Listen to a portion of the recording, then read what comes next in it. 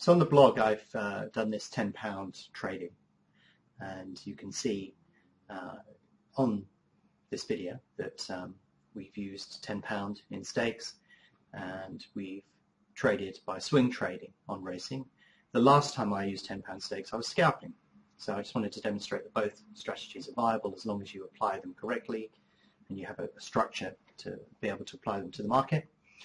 But the reason that I do these £10 trades is it's important for me, knowing that there are lots of new traders out there and loads of people who've never used trading tools and so on and so forth before, to demonstrate that it's still perfectly possible to do any type of trading using small stakes.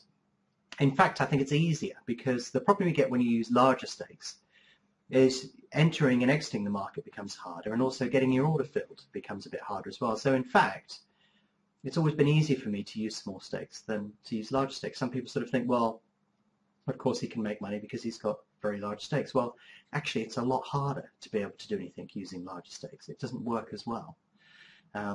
So therefore, using smaller stakes reminds me that all of the stuff that I talk about is still valid, but it also demonstrates that there's still a path for people who want to trade at lower levels, or perhaps don't want to take that risk, or just want to earn just a little bit of money as opposed to huge amounts. So, the opportunity is there to use bigger stakes, but you have to modify your strategies and, cross that bridge when it comes to it. But using smaller stakes, you can actually achieve quite good returns very, very quickly. So, turning £10 or £20 on a stake of £10 isn't a huge monetary value, but when you look at it in percentage terms, it is huge. But the way that I went from small stakes, because that's where I started. I started using £2 stakes when I first started trading.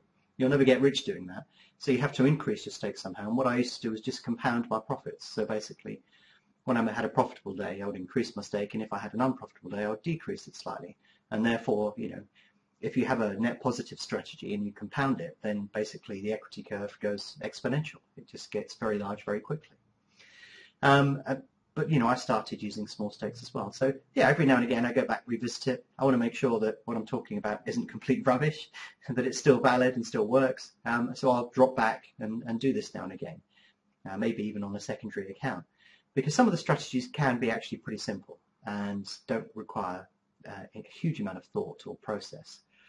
But being able to show you that you can return a reasonable amount using £10 stakes is important for me, and I think it's important for people who are starting out trading, because it just shows you that there is a path to follow.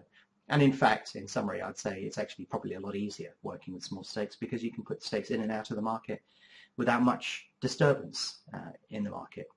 So yeah, there you go. Blog post refers to the strategy of using £10 stakes. You can see in this video how that's come about and what we've managed to return and so on and so forth.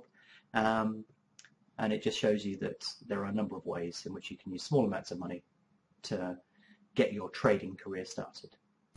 If you're interested in learning more about BetAngel, its tools and the opportunities they present, why not visit betangel.com today to download a free trial.